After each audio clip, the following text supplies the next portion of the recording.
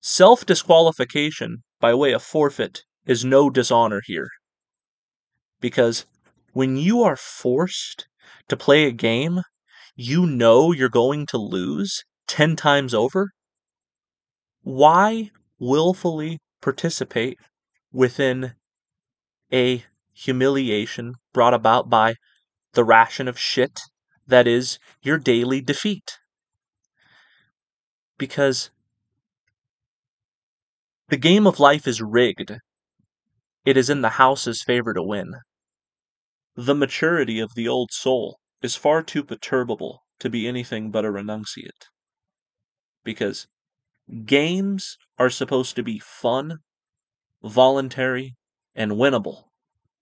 But this particular quote-unquote game is involuntary, unwinnable, and there's nothing fun about it. You must first become unaffiliated with this place, and thereafter assert nonpartisans all the way, if you ever want it to be game over.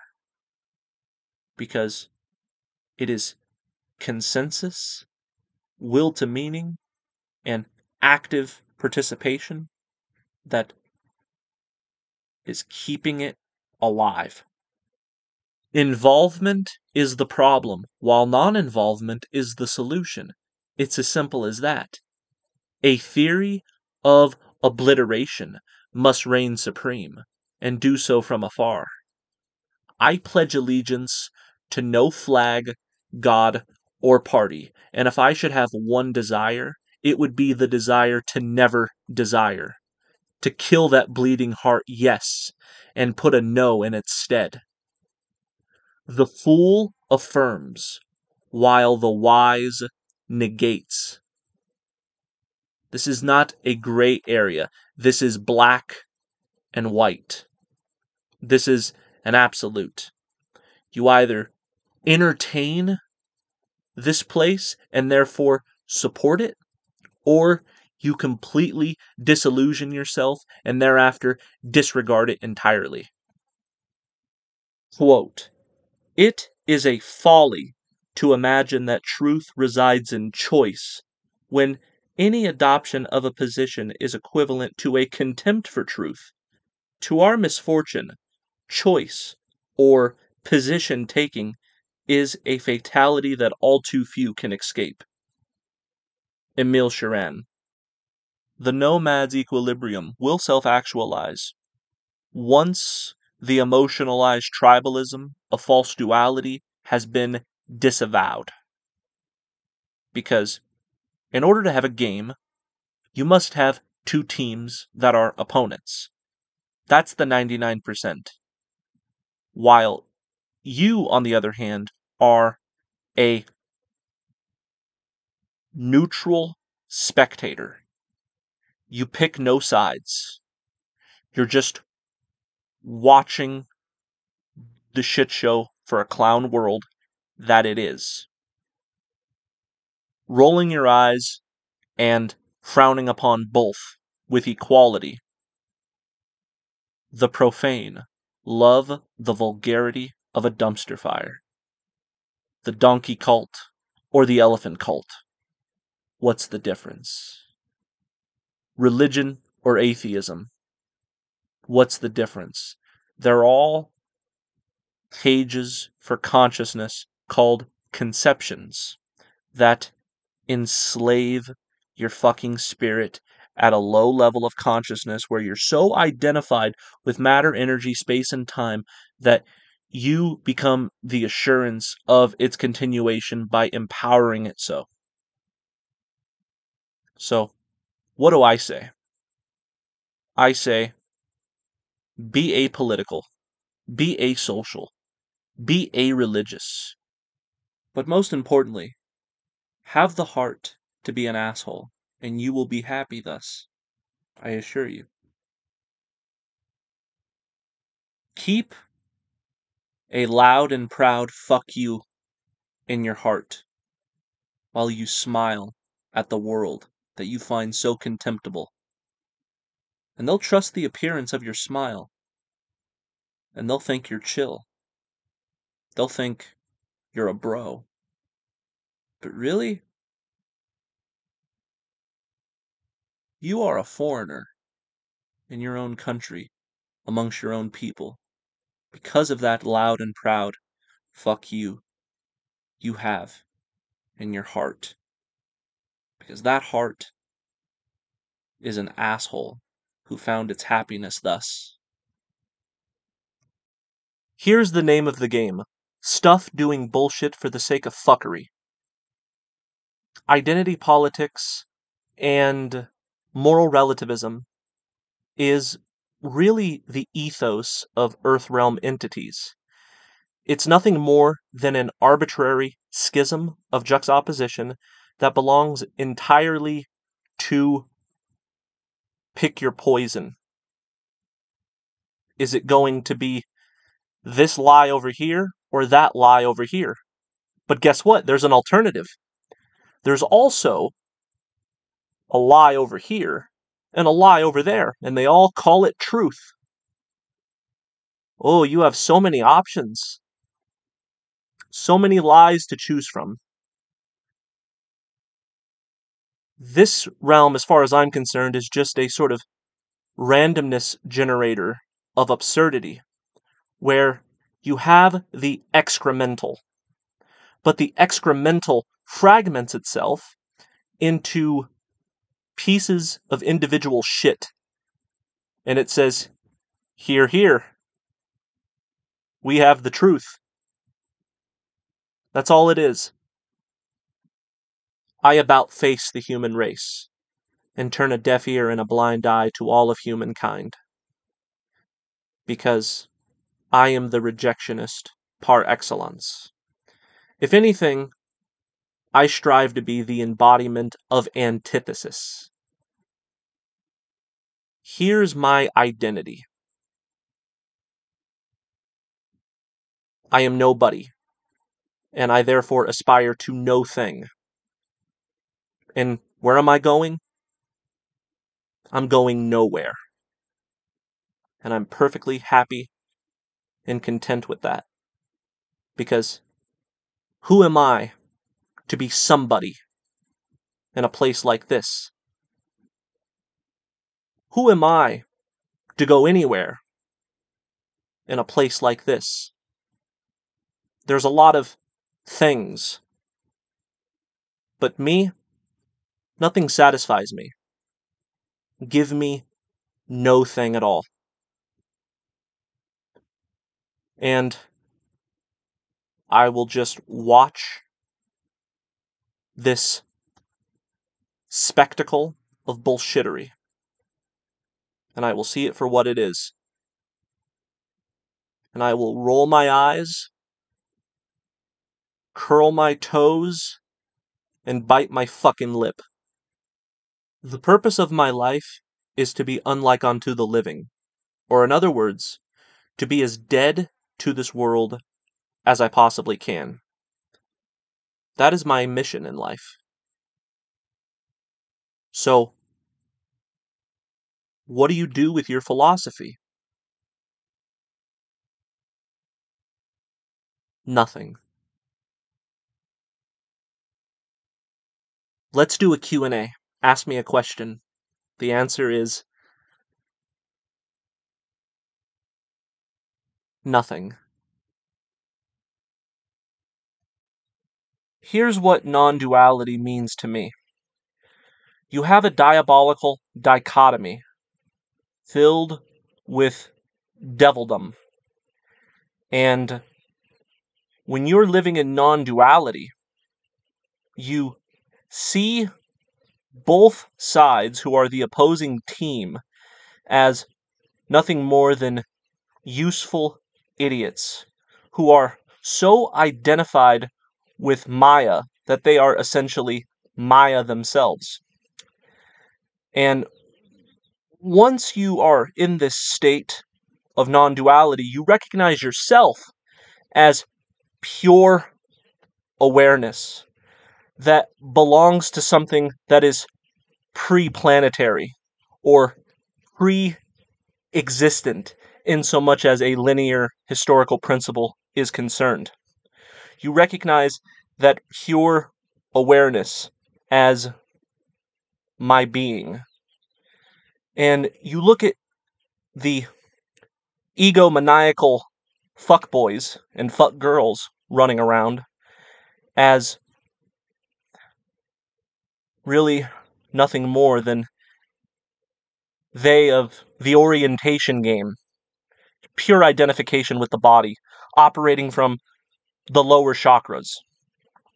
For instance, the pigmentation of one's skin, what's between their legs, what's their sexual orientation. All of these orientations, people like to make a complete spectacle and ass of themselves in regards to them and say, we are the victims, yet simultaneously we are also the superiors. It is that self-irony that I have zero tolerance for and zero participation therewith. When you're in a state of non-duality, you look at both sides of the equation as stupid shitheads.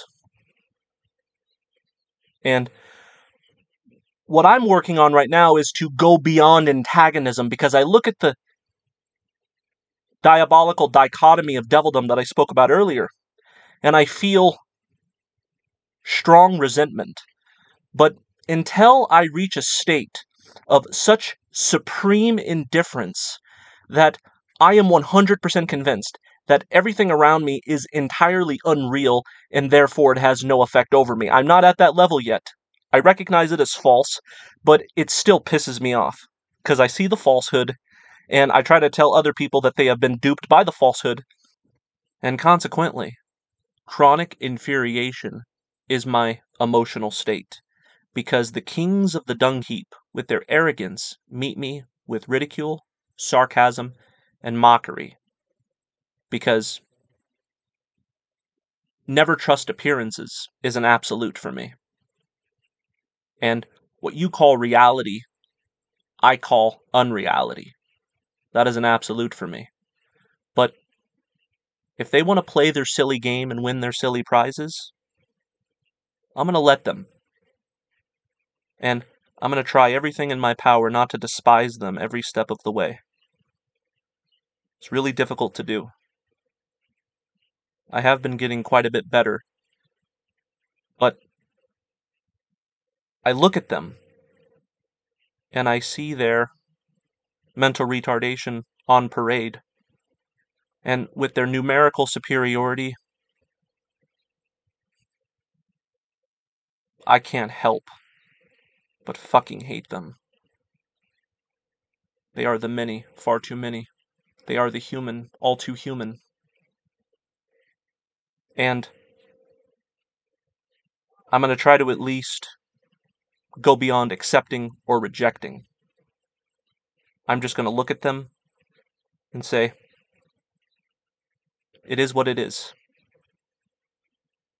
Just vile pieces of garbage. And have that be my definition of equipoise. Have that be my own personal equilibrium of dissatisfaction. True equanimity will yield imperturbability. Unfortunately, most of us are not at that level yet.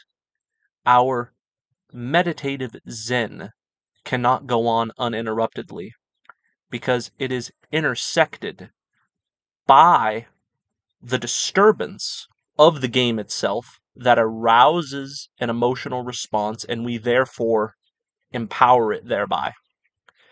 So within a game, you have, of course, the players who are in opposition, and you have the narrators, i.e. mainstream media. You have the chairman of the board, we can call this government, politicians, the elite, etc. And you have the spectators, the people who are in the bleachers watching the game. And even though we're not picking sides, we're still up there in the nosebleeds, looking down and screaming bloody murder at the top of our lungs, wake up, wake up. And I feel like by us doing that, and constantly even looking at the so-called truth or content, or looking upon current events and giving our internal monologue of, I agree, I disagree, I feel like that is still playing into it. See, I'm not at the level of the wholesomeness of indifference where pure non-duality is my natural state, because I am not operating from the point of pure awareness. I am operating from the point of pure awareness as long as I am unaware of what is going on in the outside world, and I'm not participating with other human beings, and I'm not keeping up with current events. And I'm just by myself reading philosophy, meditating, and just feeling into my spiritual awareness of who I ultimately am. But when I become aware of what's going on the world stage, rather than seeing it as a motion picture and just being completely resting bitch face, I can't help but have a bleeding heart of compassion, because I do believe I am an empath, and I think I'm really at fault because of this. My pity towards suffering is not going to help anybody suffering, but I'm going to suffer as a result of other people's suffering, and that doesn't do anybody any favors because I can't stop the suffering directly. When I look at what the elite, so-called, is doing to humanity, they're going to do what they do, and they're never going to stop, and humanity is going to continue to suffer as a result of their stupidity in regards to it. But really, I'm at the point of such nihilism that I just want to say,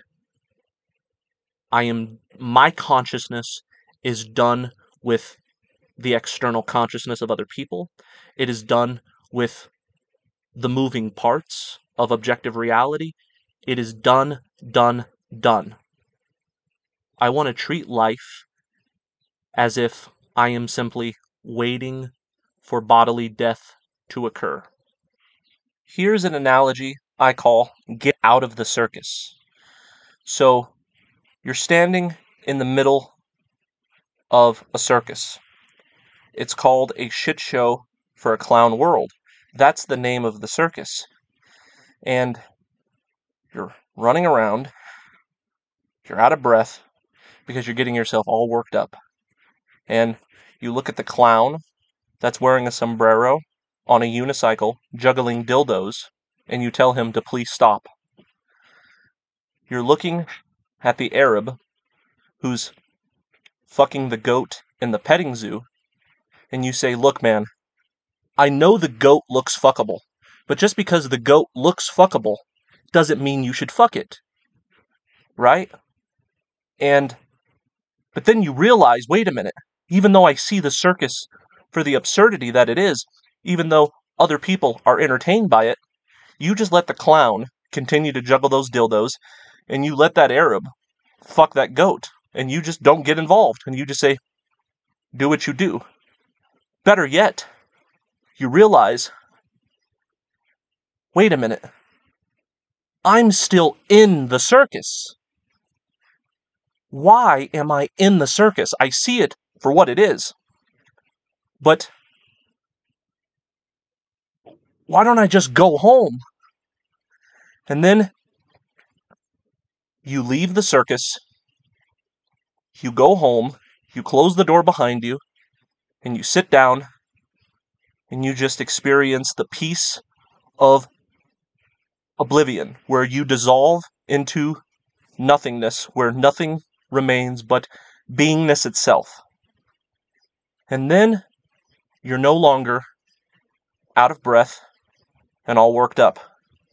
Because even though you know when you look out your window, you're going to see offensive things, I say, try to refrain from looking out the window.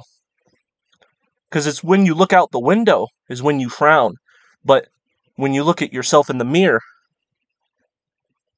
try to muster up a smile and know that it's all just a bad dream. And everything that is born must eventually die. And when that time arrives, and it will inevitably, the world will dissolve. And the most profound gnosis is to embody the idea that there is nothing for me here.